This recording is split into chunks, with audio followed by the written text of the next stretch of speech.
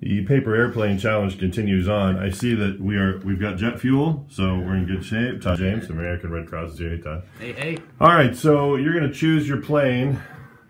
You've got any leanings at all? I'm leaning towards the SS Explorer. Can you show me the SS Explorer so people have an idea? That's what it is. It kind of looks like the Enterprise. Yeah. If you want to go that route. I'm a sci-fi geek. So. So you're going to take that. That's going to be your hoss that you're going to ride into battle? This looks like it. All right. Get to going, my friend. Okay, so I can tear this out of here, right? Yep, tear right out of there. Go ahead. All right, you've got your Explorer ready to fly? Yep, the SS Explorer is ready to go. That is fully three-dimensional. It looks cool, if nothing else. And you gotta admit. It doesn't look wildly unlike the image. Yeah, although I think I cut off a couple of the aero flaps here. So flaps. Yeah, not sure how that's going to affect. Are you a pilot in your off time? Yeah, that seems pretty technical. Yeah.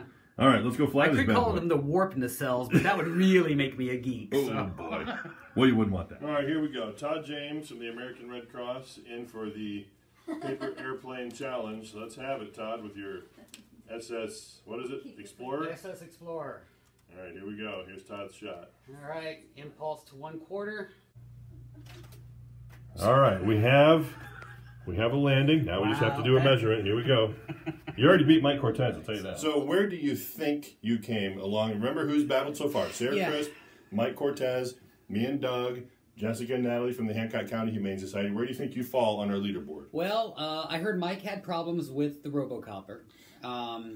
He didn't know it was a helicopter. Yeah, so I'm thinking I maybe beat him. I know you and Doug, and I might have beat you two. Just because you two would be fighting at it so much, I'm not sure you could make the airplane in this. So I'm pretty sure the two ladies probably kicked my butt. Okay, well let's see. I'm going to guess in the middle there. You're going to guess do you have a distance idea? I want to say maybe a couple of feet. Couple of feet. Yeah. Well, let's see how you did, Todd. Here's our current leaderboard. Sarah Crisp at Awakening Minds Art is at 17 feet, 4 inches. Did she put an engine on it? I don't really know how she did that. Doug went 14 feet, 7 inches. The Humane Society ladies were in the 10 and 11. I had a horrible flight at 2 feet, 6 inches. And Sergeant Mike was 2 feet, 2 3/4 inches. Todd James from the American Red Cross, you did it in 6 feet, 5 1/2 inches, which if the tape comes back apart, will put you just above me. Okay. Yeah, just above me, but still below the Humane Society ladies. Yeah, that's what I figured. So there you go, Todd. That moves me back down.